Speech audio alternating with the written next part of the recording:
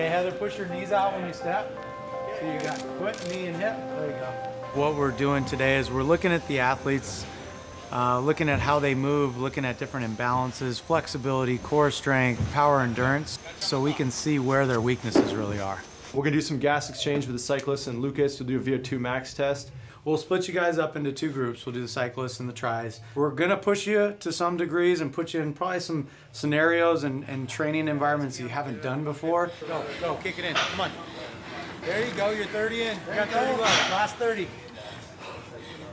Great work, stay right on that. Stay right on that pace, stay right on that pace. Yeah, I'm definitely used to just coming from triathlon, longer sort of efforts like miles and even 10Ks, half marathons. So to get the sort of VO2 level, all-out efforts, and you just feel it in your butt, and you're trying to push with your legs, and meanwhile you're just sucking for air, so that thing is tough.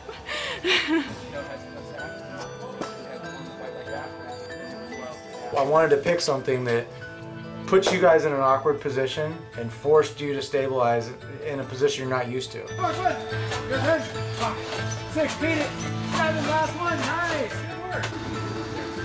I just want to see my lactate threshold baseline to keep steady and not be spiking up as much as it's been.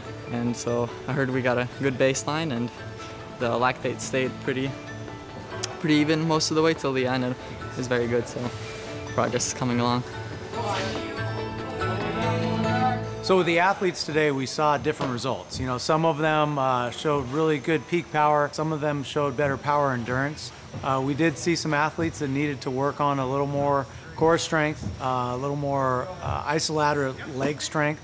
But again, just opening their eyes up into some different flexibility, different core movements that will really help them on the road and help them with their game. This is the amount of studies that have been done on core temperature cooling before exercise. So in the experiment, they did basically a slushie, which is 0 degrees C, and they did ice water, so just water at 0 degrees C. So same temperature, but the ice slushie had like a much bigger impact on performance. We also spent a lot of time working out hydration routines, heat acclimatization, and also nutrition routines. If you're doing like tempo stuff, it's like a group ride, or you're doing like tempo climbs, you could start drinking Prolong like right away. Mm-hmm. For us, it's about being that performance partner. So pushing the envelope, looking beyond just nutrition. We brought them down to the Los Angeles Velodrome for aerodynamic testing. It's the first indoor velodrome I've ever been in, so definitely going to see the differences there. I love just being in here, the atmosphere, and it's just, yeah, I'm excited to get back on the boards and give it a go today. There are 4 cameras in the sensor bar right here that are constantly triangulating the location of these sensors. They measure their location about 500 times a second.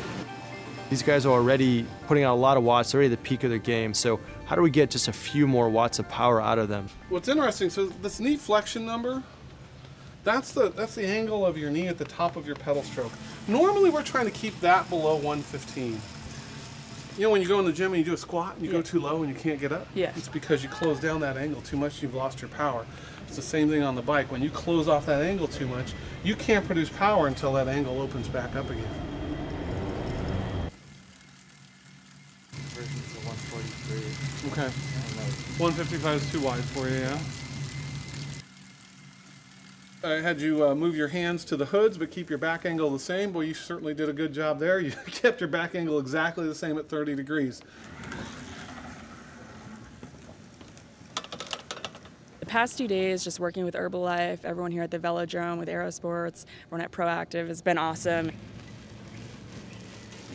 I think the biggest thing I learned here is just how much you can save aerodynamically and in terms of the energy output just with little tiny changes, even the position of your helmet, position of your arms. You might not think they're a big thing, but to be able to stay in that one position that's proven to be the most aero, and can you hold this for the full distance of a race? Back to regular, back to regular. Feel on the bike is so important, and you know, you can get caught up in the numbers and everything, but the way you feel is the most important because you're the one riding the bike doesn't ride you. And if it's the other way around, then you'll have issues. We just wrapped up a 2-day performance testing program with our athletes. This is going to help us determine their workout zones, and then we can coordinate that back to their personal coaches. We're going to do whatever it takes to help our athletes get faster. It's been awesome, and can't thank Herbalife enough for making this possible for us to do. I mean, come October when I'm 3 minutes up because of the little things we did now, it's huge.